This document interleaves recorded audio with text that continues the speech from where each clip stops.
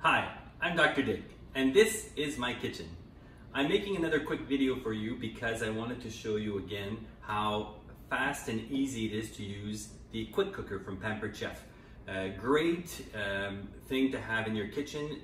You can make your meals very fast. Some things you can even start off frozen in the quick cooker. It's safe to use because sometimes pressure cookers can be a bit scary, but this one is very safe, and the pressure release valve is far away from the valve itself. Easy to use, quick to clean. So I wanted to show you how versatile this is to make. We're going to be making an artichoke dip here. And as well, I wanted to show you the insulated bowls that we have here that come in two different sizes. Can be bought separately, but also can be bought in a set for a bit of lower price.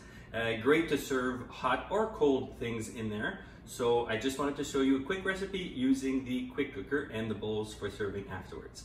So I'll just go ahead and start. So to start off with my recipe, all I need to do, my quick cooker is already plugged in.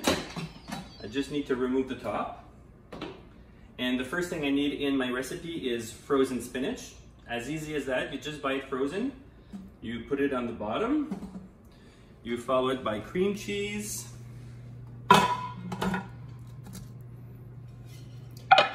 The artichokes, all I did was the canned artichoke hearts was just drain them and chop them. And you just add them in there. A bit of vegetable or chicken stock. I'm going to be putting in some garlic, just that I'm going to press using the garlic press. As easy as just putting your garlic in there and squeezing it out, and you have nice little pieces of garlic. It asks for 2 or 3 cloves. And as easy as that, we have our pressed garlic. Last few things to add in there are the Greek rub, and this is just the Greek rub that comes from Pampered Chef. Great spice to add to any kinds of salads or dressings, even to your souvlaki's or Greek salads. Has a nice floral scent, so very versatile spice to use. All we need here is a tablespoon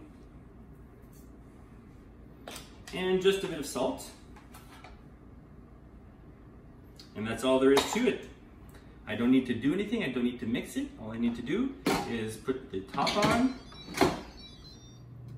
To start the quick cooker, all I need to do is push custom setting.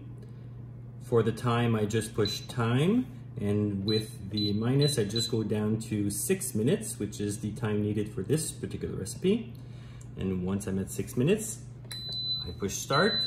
The quick cooker will start to warm, and once it reaches its pressure, we'll start to cook. And after that, 6 minutes, we'll have our dip. Add a few ingredients, and our dip will be done ready for serving.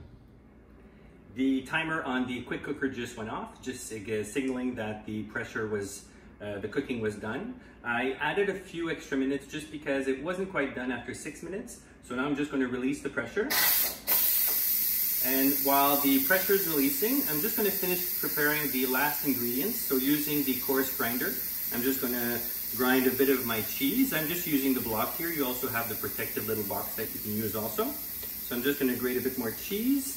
And just to show you the digital kitchen scale that we have here, I'm measuring out 4 ounces of cheese.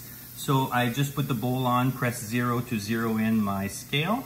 And then I'm just going to add up to 4 ounces of cheese. And once that's done, and you can use different units too, if you want to measure in grams, you can do that. So now that we have our 4 ounces of cheese and our cream cheese, our sour cream that's ready, all we need to do is once the little pressure gauge on it goes down to show us that the pressure is down, which it just did now, I can open my quick cooker. There we go. And I'll add my last few ingredients. And once the ingredients are placed inside the dip, I'm just going to give it a quick stir.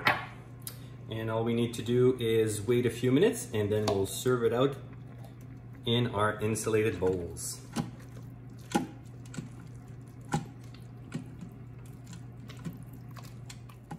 I finished serving my dip inside the smaller insulated serving bowl. This one serves up to about 1 liter of whatever kind of dip or product you want to put in there. If you want to keep your product warmer for longer, what you can do is put a put a bit of hot water in there for about 15 to 20 minutes before adding your dip, so that way the bowl is already hot and it'll keep your product nice and warm for at least 30 to 60 minutes. The thing I like about these serving bowls is one, there's a rubber on the bottom that prevents you from it slipping and sliding everywhere, so it's a nice thing to save a bit of worries of things slipping around. The lid is also sealed, so once you put it in there, you can store it in your fridge like this. There's even a little handle on the inside that you can just use to place it on the side of your bowl, so that way you can show your product when you're not serving it. You can just shut it down and you know where your lid is at all times. So that's all it is. This is a quick video to show you how to use the quick cooker and serving bowls, and I'm just going to try out a bit of the dip now. If you like any of these products, have any questions, please don't hesitate to send us an email, write a comment in the comment box, look at all the products in the description on top of the video, as well as the recipe for this artichoke dip. Don't forget to like and share, tell all your friends about it, and hopefully you'll keep on watching our videos. Thanks for watching, everyone. Let's taste this.